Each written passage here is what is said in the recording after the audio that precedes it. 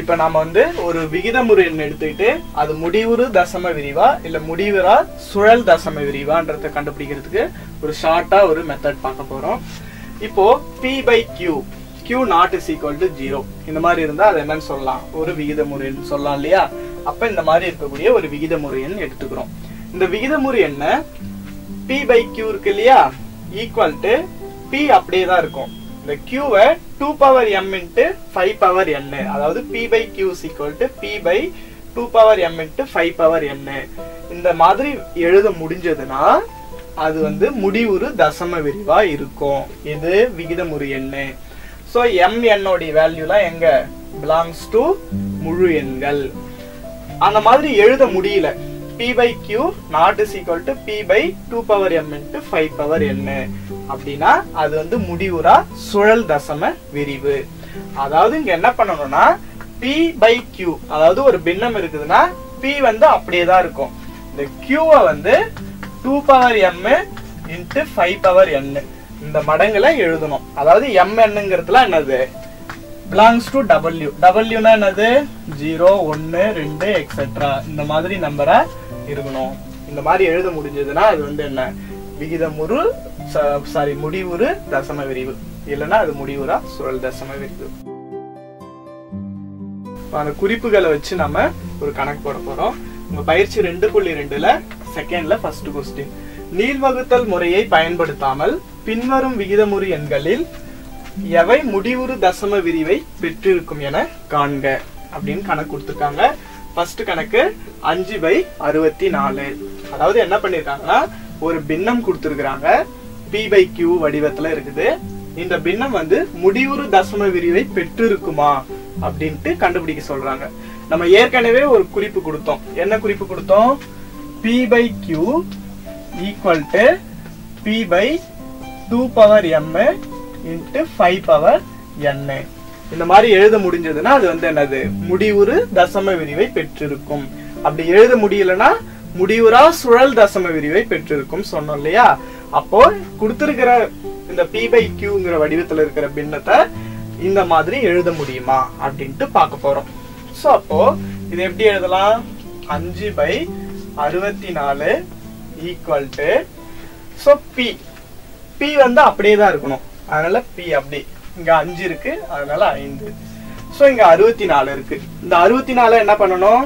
2m into 5n அந்த மடங்குல எழுதணும். அப்பனா நம்ம என்ன பண்ணணும்னா இந்த கொடுத்திருக்கிற நம்பரை 2 ஆலயோ இல்ல 5 ஆலயோ நம்ம என்ன பண்ணணும்? வகுக்கணும். அப்படி வகுக்கும் போது 1 வர வரைக்கும் நம்ம வகுத்துக்கிட்டே இருக்கணும். இப்ப 64ன்னு இருக்கு. இந்த நம்பரை 5 ஆல வகுக்க முடியுமா? டெஃபினட்டா முடியாது. அப்ப என்ன பண்ணணும்? 2 ஆல வகுக்கும். அப்ப 2 ஆல வகுக்கலாம். சோ அப்ப 64 இருக்கு. இத என்ன பண்றீங்க? 2 ஆல வகுக்குங்க. சோ வகுத்தோம்னா 6ல எத்தனை 2 இருக்கு? 3. 4ல 2. மறுபடியும் 2 ஆல வகுக்கலாம். சோ 2 ஆல வகுத்தோம்னா 3ல 1 இருக்கு, மீதி 12. சோ 6. அடுத்தது 2 ஆல வகுத்தோம்னா 16ல எத்தனை 2 இருக்கு? 8.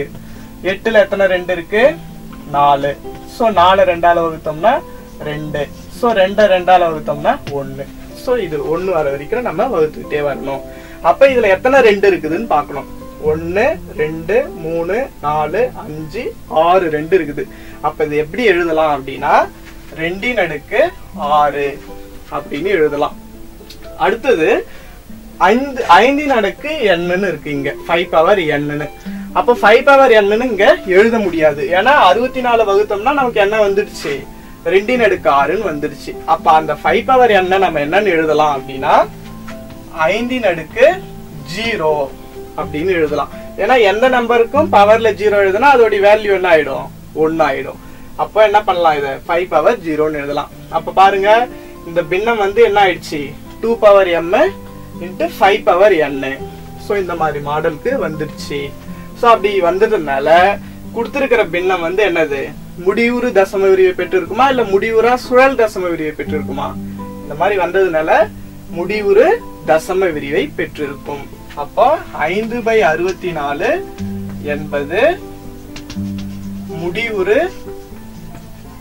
தசம விரிவை பெறும். சோ இதுதான் உங்களை கண்டுபிடிக்க சொல்றாங்க. இப்போ நம்ம என்ன பண்ண போறோம்னா பயிற்சி 2.2ல செகண்ட்ல 4th கொஸ்டின் பார்க்க போறோம். இங்கேயா லாஸ்டா பார்த்த கணக்கு மாதிரி தான் நீள்வகுத்தல் முறையை பயன்படுத்தாமல் பின்வரும் விகிதமுறு எண்களில் எவை முடிவுறு தசம விரிவை பெற்றிருக்கும் பார்க்க போறோம். இல்ல 4th கணக்கு வந்து 8/35. இப்போ இங்க வந்து என்னது p/q வடிவத்துல கொடுத்திருக்காங்களா? அப்ப p/q = p/2m × 5n. இந்த மாதிரி எழுதுனா அது வந்து என்னது முடிவுறு தசம விரிவை பெற்றிருக்கும். அப்படி இல்லைன்னா அது முடிவுறு சுழல் தசம விரிவை பெற்றிருக்கும். இப்போ 8/35 இருக்கு. அப்ப இது எப்படி எழுதலாம்? 8/p அப்படியே தான் எழுதணும். qங்கிறது என்னது 35. சோ இந்த 35 வந்து எதால வகுக்கணும்? 2ஆல வகுக்கணும் இல்ல 5ஆல வகுக்கணும். இப்போ 2ஆல வகுக்க முடியுமா? இத வகுக்க முடியாது. அப்ப எதால வகுக்கலாம்? 5ஆல வகுக்கலாம். சோ அப்ப 5ஆல வகுத்தோம்னா சோ 35ல எத்தனை 5 இருக்கு? 7 5 இருக்குது. அடுத்தது 7ல வகுக்க முடியாது, அவ்வளவுதான். அதுக்கப்புறம் வகுத்தோம்னா அது என்னவா மாறிடும்? தசம எண்ணா மாறிடும். அப்ப இதோட முடிச்சிட வேண்டியதுதான். சோ அப்போ 35 வந்து நம்ம என்ன எழுதலாம்? 7 × 5 அப்படின்ட்டு எழுதலாம். 7 5 35. இப்ப பாருங்க நாம என்ன எழுதணும்? 2m × 5n எழுதணும். ஆனா இங்க 2 வந்திருக்குதா? என்ன வந்திருக்குது? 7 தான் வந்திருக்குது. 2வே வரல, 5 வந்துருச்சு. சோ அப்ப என்ன பண்ண முடியல? இத அந்த 2m × 5n மெத்தட்ல எழுத முடியல. சோ அப்படி எழுத முடியாதனால கொடுத்திருக்கிற இந்த p/qன்ற பின்னம் வந்து என்னது முடிவுறு தசம விரிவை பெற்றிருக்காது. அப்ப வந்து 8/35 என்பது முடிவுறு தசம விரிவை பெற்றிருக்காது.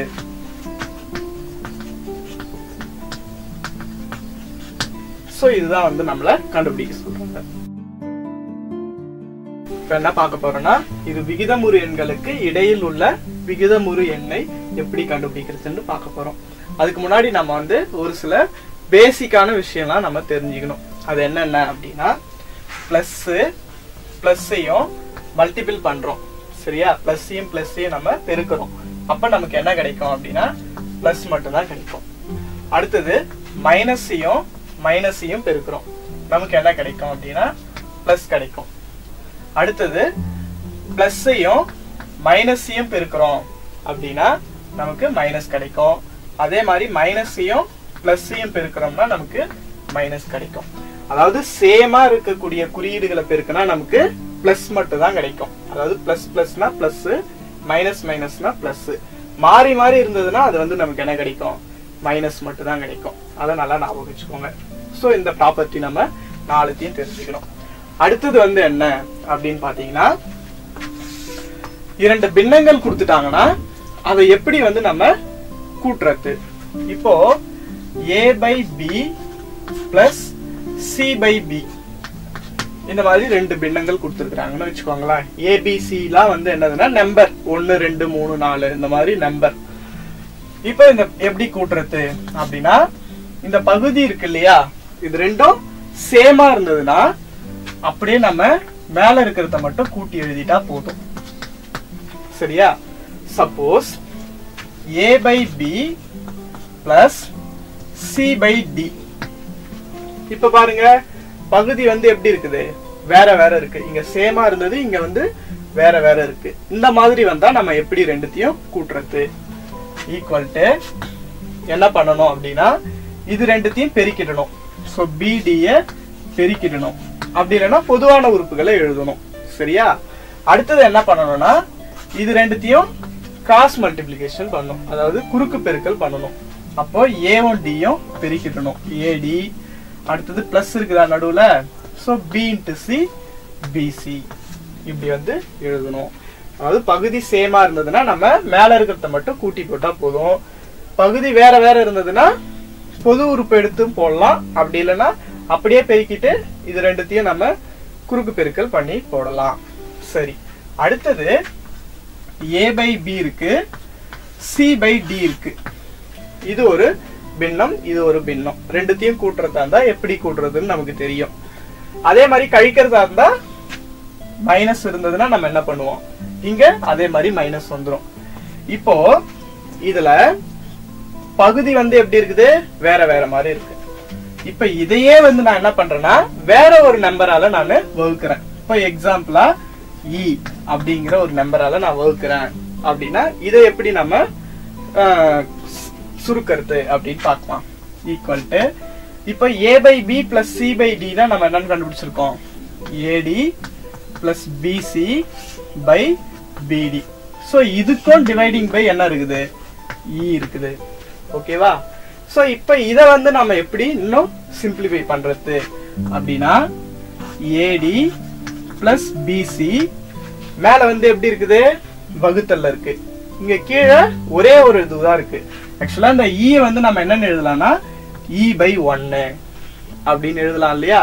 சோ இந்த மாதிரி ஒரு வகுத்தல் மேல ஒரு வகுத்தலும் கீழே ஒரு வகுத்தலும் இருந்ததுன்னா நம்ம என்ன பண்ணிக்கலாம்னா அதை பெருக்கலா மாத்திக்கலாம்.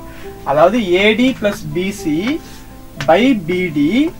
சோ இத வந்து என்னன்னு எழுதலாம்னா 1 into e, sorry 1 by e அப்படின்னுட்டு பெருக்கி எழுதிக்கலாம். சோ இது ரெண்டுத்தையும் பெருக்கணும்னா என்ன கிடைக்கும், ad plus bc யும் bd யும் அப்படியே பெருக்கிக்க வேண்டியதுதான், ebd. ஓகேவா? சோ இந்த மாதிரி எழுதலாம். சோ இந்த ப்ராப்பர்ட்டிஸ்லாம் நம்ம தெரிஞ்சுக்கிட்டாதான் நம்ம இந்த இரு எண்களுக்கு இடையில் உள்ள விகிதமுறு எண்ணை எப்படி கண்டுபிடிக்கிறதுங்கிறத தெரிஞ்சுக்க முடியும். இப்போ வந்து நம்ம இரு விகிதமுறு எண்களுக்கு இடையில் உள்ள விகிதமுறு எண்ணை வந்து நம்ம எப்படி கண்டுபிடிக்கிறதுன்னு பார்க்கலாம். இப்போ ab அப்படிங்கிற ரெண்டு விகிதமுறு எண்கள் இருக்குது. இந்த விகிதமுறு எண்களை இடையில இருக்கக்கூடிய விகிதமுறு எண்களை எப்படி கண்டுபிடிக்கிறதுனா a plus b by 2. அதாவது அந்த ரெண்டு விகிதமுறு எண்ணையும் கூட்டிட்டு அதை என்ன பண்ணணும், 2ஆல வகுத்துடணும். அப்படி வகுத்துட்டா உனக்கு என்ன கிடைச்சிடும், இன்னொரு விகிதமுறு எண் கிடைச்சிடும். அந்த விகிதமுறு எண் வந்து எங்க இருக்கும், நம்ம கொடுத்துருக்காங்க இல்லையா ரெண்டு விகிதமுறு எண்ணு ஏபின்னு, அதுக்கு இடையில இருக்கும். சோ இந்த மாதிரி இரண்டு விகிதமுறு எண்கள் கொடுத்திருந்தாங்கன்னா அந்த இரண்டு விகிதமுறு எண்களுக்கு இடையில எவ்வளவு விகிதமுறு எண்கள் இருக்குன்ட்டு நீங்க கண்டுபிடிக்க முடியுமா அப்படின்னா முடியாது. ஏன்னா நிறைய விகிதமுறு எண்கள் இருக்கும், எண்ணிக்கையற்ற இருக்கும். நம்ம வந்து அதை கண்டுபிடிக்கணும்னா நம்ம என்ன பண்ணணும், இந்த ஃபார்முலா யூஸ் பண்ணணும், a plus b by 2. இதை யூஸ் பண்ணோம்னா நம்ம என்ன ஆகும், அதை வச்சு நம்ம எண்ணிக்கையற்ற நிறைய விகிதமுறு எண்கள் வந்து நம்ம கண்டுபிடிச்சுக்கிட்டே போலாம். இரு விகிதமுறு எண்களுக்கு இடையில எப்படி விகிதமுறு எண்கள் கண்டுபிடிக்கிறதுன்னு ஒரு கணக்கு பார்க்கலாம். 1/4 மற்றும் 3/4 என்ற விகிதமுறு எண்களுக்கு இடையில் இரு விகிதமுறு எண்களை காண்க. அதாவது இரண்டு எண்கள் கொடுத்திருக்கிறாங்க, இந்த இரண்டு விகிதமுறு எண்களுக்கும் இடையில இருக்கக்கூடிய இரண்டு விகிதமுறு எண்கள் கண்டுபிடிக்க சொல்றாங்க. சரியா? அப்ப நம்ம என்ன கண்டுபிடிக்கணும், ஃபார்முலா நம்ம ஏற்கனவே சொல்லியிருக்கோம். இரு விகிதமுறு எண்களுக்கு இடையில் உள்ள விகிதமுறு எண் கண்டுபிடிக்கிறதுக்கு a plus b by 2 அப்படின்ட்டு சொல்லியிருக்கிறேன். அப்போ இதை கொடுத்துருக்கிற ஒரு நம்பரை நம்ம என்னன்னு எடுத்துக்கலாம், a அப்படின்னு எடுத்துக்கலாம். a is equal to 1/4, b is equal to 3/4. இப்ப இது என்ன பண்ணணும், ரெண்டுத்தையும் கூட்டி 2ஆல வகுக்கணும். நமக்கு ஃபார்முலா என்னது, a plus b by 2 equal to a plus bங்கிறது என்னது 1/4 plus 3/4 by 2 equal to, இப்ப மேல இருக்கிறத நம்ம என்ன பண்ணோம், கூட்ட போறோம். சோ இங்க பகுதி வந்து சேமா இருக்குது, அதனால நம்ம தொகுதி மட்டும் கூட்டினா போதும். 1ஐயும் 3ஐயும் கூட்டினா 4 by 2. சோ 4 கேன்சல் பண்ணிடலாம். கேன்சல் பண்ணிட்டா நமக்கு என்ன வரும், 1/2ன்னு வரும். இப்ப என்ன பண்ணிட்டோம், ஒரு விகிதமுறு எண்ணை கண்டுபிடிச்சிட்டோம். அடுத்தது அவங்க என்ன கேக்குறாங்க, இரு விகிதமுறு எண்கள் கேக்குறாங்க. சோ இங்க ரெண்டு விகிதமுறு எண்கள் கேட்கறதுனால வந்திருக்கிற விகிதமுறு எண்ணை இன்னொரு விகிதமுறு எண் கூட எது கூட்டணும்னா நமக்கு என்ன கிடைச்சிடும், இன்னொன்னு கிடைச்சிடும். அப்போ a is equal to 1/4, b is equal to முன்ன 3/4 எடுத்தோமா, இதுக்கு நடுவுல தானே 1/4 3/4க்கு நடுவுல தானே இது இருக்கு. அப்ப இத வந்து நம்ம என்னன்னு எடுத்துக்கலாம், b ன்னு எடுத்துக்கலாம். சோ அப்ப b is equal to 1/2. இப்ப இது ரெண்டுத்தையும் கூட்டுவோம். அப்ப a plus b by 2 is equal to a plus b. aங்கிறது வந்து என்னது 1/4, bங்கிறது 1/2 dividing by 2 equal to, முன்ன வந்து பாத்தீங்கன்னா பகுதி சேமா இருந்தது, அதனால அப்படியே எழுதிட்டோம். இங்க பகுதி எப்படி இருக்குது, வேற வேற இருக்கு. இங்க 4 இருக்கு, இங்க 2 இருக்குது. அப்ப என்ன பண்ணணும்னு சொன்னேன், இது ரெண்டுத்தையும் பெருக்கிக்கணும், இங்க வந்து கிராஸ் மல்டிப்ளிகேஷன் பண்ணணும் அப்படின்னு சொன்னேன், குறுக்கு பெருக்கல் பண்ணணும்னு சொன்னேன் இல்லையா? இல்லைன்னா பொதுவான உறுப்பு ஏதாவது இருக்குதா அப்படின்னு பார்க்கலாம். ஸோ இப்போ 4க்கும் 2க்கும் பெருக்கிட்டோம்னா 8. ஸோ இந்த 2 இங்க பெருக்கணும், 2 × 1 2, 4 × 1 4 by 2 which is equal to, இப்போ 4 2 கூட்டினா 6, 6 by 8 dividing by 2 equal to, இப்போ 6ம் 8 வந்து நம்ம கேன்சல் பண்ணணும். அப்ப இதுக்கு 2க்கும் பொதுவான உறுப்பு இருக்கா? 2ஆல 2மே வந்து என்ன ஆகும், வகுப்படும். அப்போ 6ல எத்தனை 2 இருக்கு? 3, 8ல 4 by 2. இப்ப என்ன ஆகும், மேல ஒரு வகுத்தல் இருக்கு, அதாவது ஒரு பின்னம் இருக்கு, கீழே ஒரு எண் இருக்கு. அப்ப என்ன ஆகும், இது பெருக்கலா மாறிடும். அதாவது இந்த 4 வந்து என்ன ஆயிடும், இங்க கீழே வந்துடும். சோ ஈக்குவல் டு 3/4 × 2 அப்படின்னு மாறிடும். சோ அப்ப which is equal to, இது என்ன எழுதலாம், 3/4 × 2 8. ஓகேவா? அதுக்கப்புறம் அதை சுருக்க முடியாது. அப்போ 1/4க்கும் மற்றும் 3/4க்கும் இடையில் உள்ள இரு விகிதமுறு எண்கள். சோ எத்தனை 2 விகிதமுறு எண்கள் அவங்க கண்டுபிடிக்க சொல்லியிருக்காங்க இல்லையா? அப்ப என்னென்ன கண்டுபிடிச்சிருக்கோம், 1/2 ஒண்ணு கண்டுபிடிச்சிருக்கோம், 3/8 கண்டுபிடிச்சிருக்கோம். எண்கள் 1/2 மற்றும் 3/8 ஆகும். சோ அவ்வளவுதான். இதுதான் வந்து நம்மள கண்டுபிடிக்க சொல்றது.